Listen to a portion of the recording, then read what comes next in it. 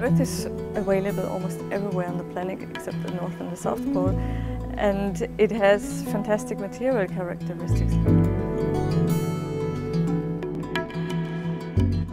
If you had to invent a material that regulates the indoor humidity perfectly, that absorbs sounds, absorbs smells, that is, totally can go back to the ground, so totally environmental friendly, that has so many different aesthetic values, that you can make it, dynamic shapes, you can make it straight, you can make it very rough, you can make it very refined, you can have a variety of colors and textures, and can build it jointless for long distances. And these material characteristics, if you have to invent a new material, I think it's absolutely very difficult to do it.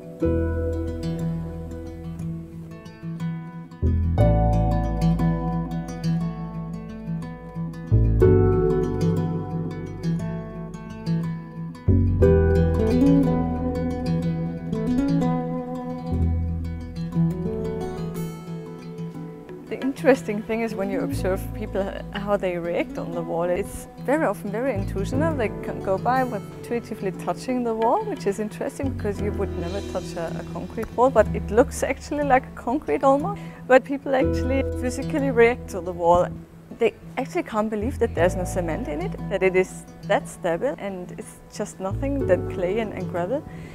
And it's interesting that they say, oh, really, you can build with mud? And they always think you have to enhance it with kind of aggregates, but that it's actually possible just by craftsmanship to make such a stable structure with this basic material. I think is very astonishing for most of the people to see it.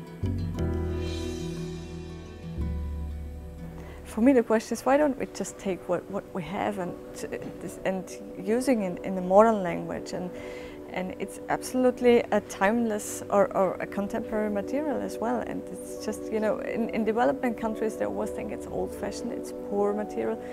But it's actually not the material that makes it poor, makes architecture poor, but the architectural language. And I really think we need good models, good new pilot projects with this material to prove that it can be a very modern material. And this is one attempt to prove that.